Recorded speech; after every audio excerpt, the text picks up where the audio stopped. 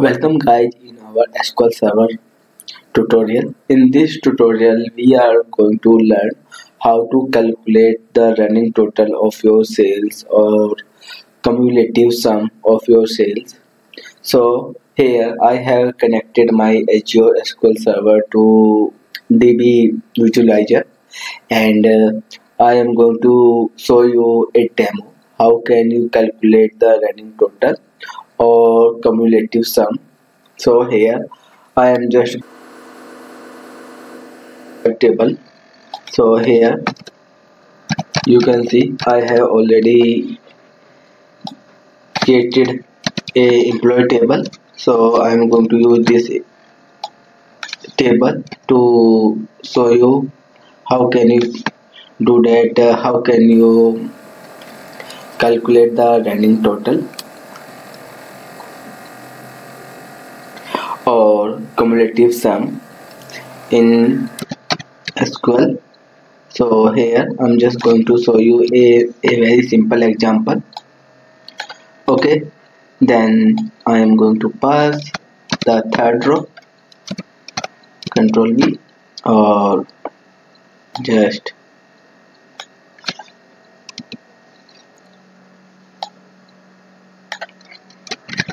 okay.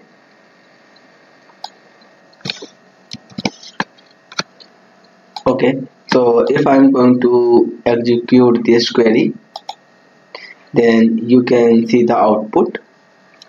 Okay, so you can use the same query or you can create your own query. So what I'm going to do, I'm going to pass this values here. Okay, name,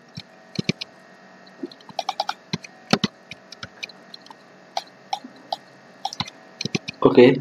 So if you want to get the running total of salary, then you can use this query. Okay, so I am going to use running cell. This is the name of the column, equal to sum cell. Okay, and then I need to use over command, then order by ID. Okay, because I am using sum, so I need to use group by command.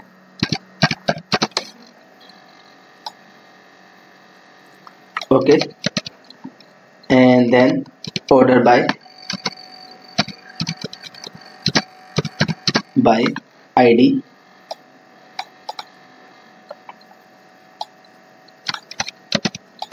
and comma your sum cell. Okay, so I'm just going to execute this query. Now you can see as a department, yeah, you can see this is the salary and this is the running salary.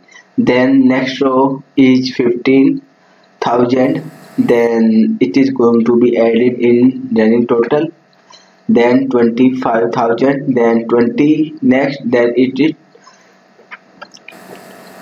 45,000. Okay, suppose as it, if I am going to add another row like this,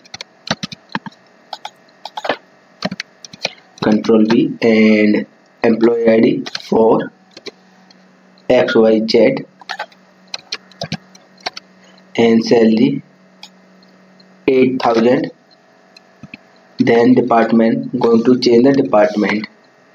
Then you can see the output. If you want to find out running total by department wise, then how can you do that?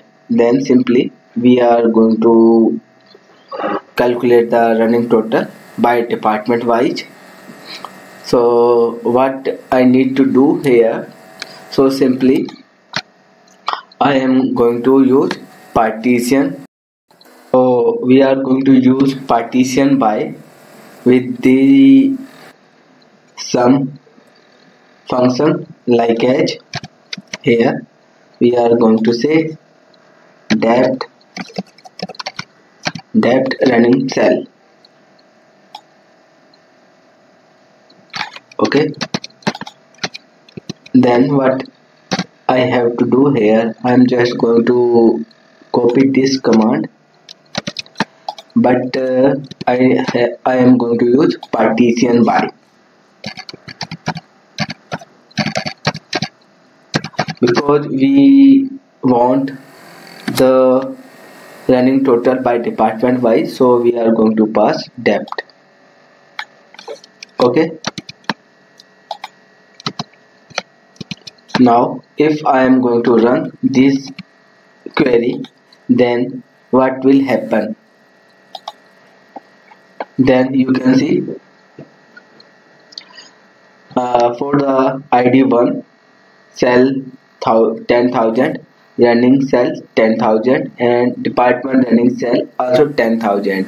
For the next row, because department is the same, so running total is going to be 25,000.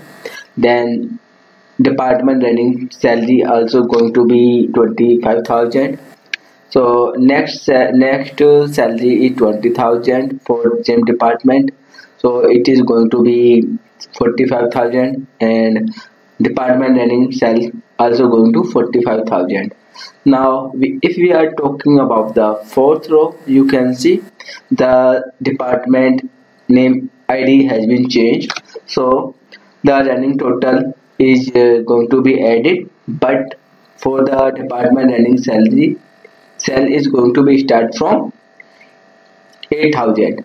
So if I am going to add another row, then what will happen? Okay, so I'm just going to copy this again,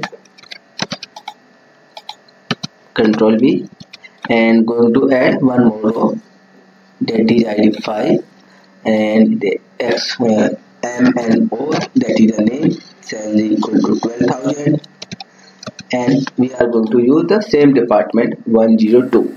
So if I am going to execute this statement, then what will happen?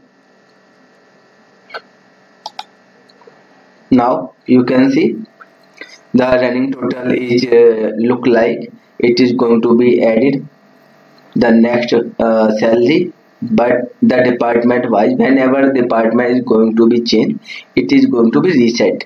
You can see 8,000, and the row number 5 has the same department, and the salary is 12,000, then 8 plus 12 equal to 20,000, but in running total it is going to be added.